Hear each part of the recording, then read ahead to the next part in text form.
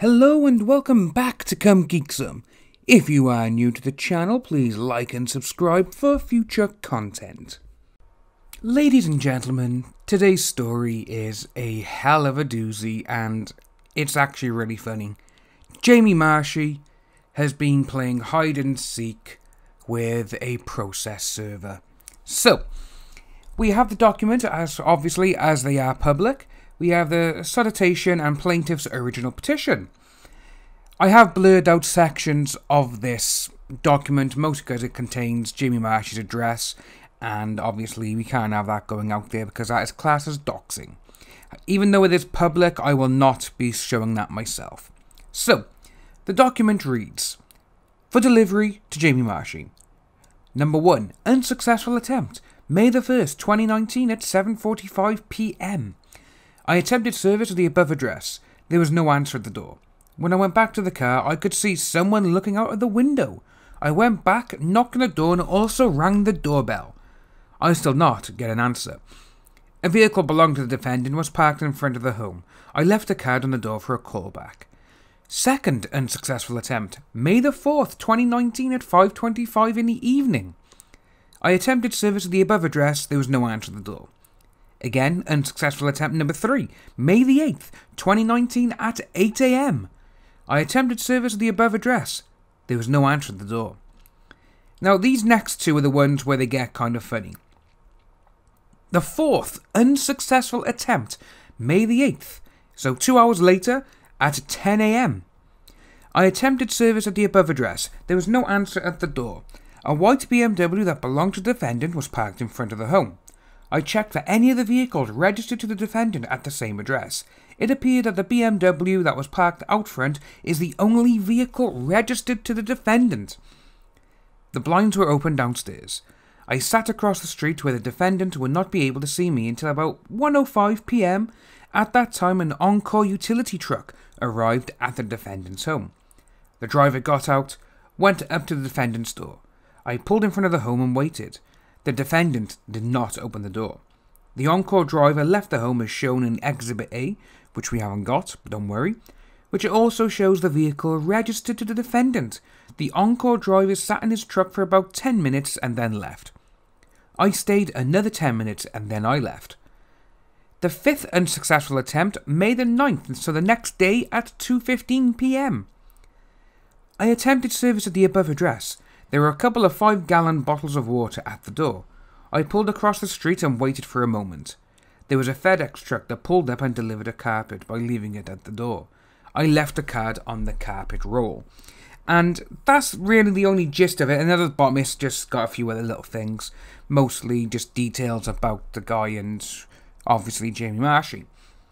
But this is brilliant because in the last couple of months, Jamie Marchi has been going out of her way on Twitter, but I will admit though she has been quiet the last month or so. She hasn't really said anything that could jeopardise her. But when this all first kicked off, she said a couple of tweets about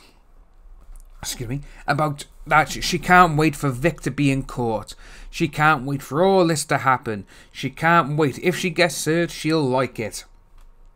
She will take the court down and she will make them all believe that Vic is guilty. So, when she's actually been served her papers, well, tried to be served her papers, she's playing hide and seek. She's looking at the window and then not answering the door.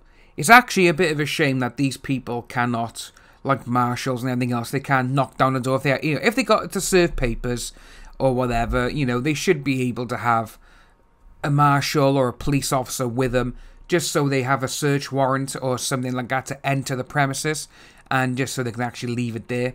But however, obviously the papers have to be given to the person in hand to make sure that they've been served papers.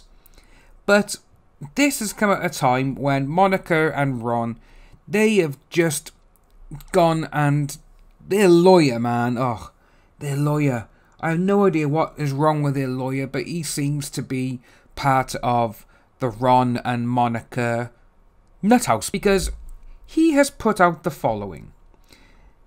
He has actually sent his own to the Honourable Judge of said court. Now comes Monica's details, the quash and everything else.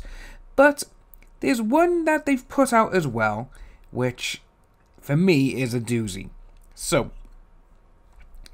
it's their defendant's original answer to the Honourable Judge said court. Defendants Monica Rial and Ronald Toye file this original answer to plaintiff's original petition and respectfully show the court as follows. And I'm only going to read out one which is actually really, really funny to me at this moment in time.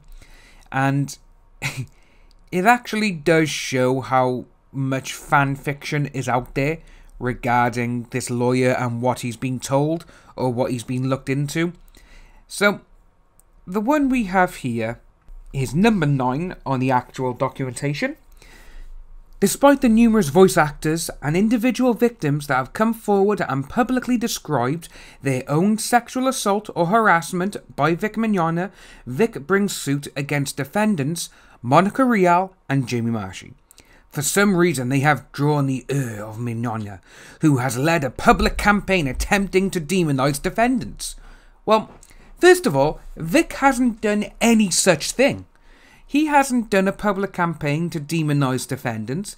He's just gone to conventions and he's done interviews where he's just told his side of the story. So, with them saying that, he's led a public campaign, straight away they're lying. And he's going on, it says here, obviously, despite the numerous voice actors and individual victims that have come forward and publicly described their own sexual assault, there hasn't been. There's been a few people where the Kick Vic side have actually gone out of their way and used fake photos and fake statements.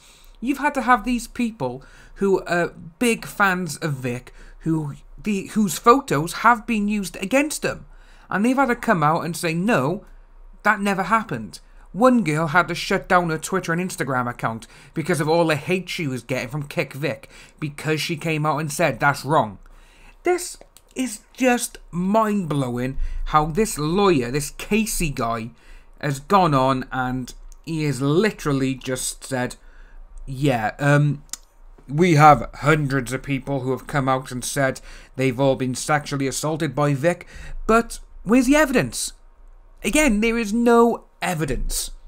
I will be going through the actual 10 pages in a video that will be released later on today, but just for now, I've just said that little part of it, numerous voice actors and individual victims, just so we can whet the appetite and whet the beak for later. If you are new to the channel, please like and subscribe, hit that notification bell for future updates, and I'll see you soon.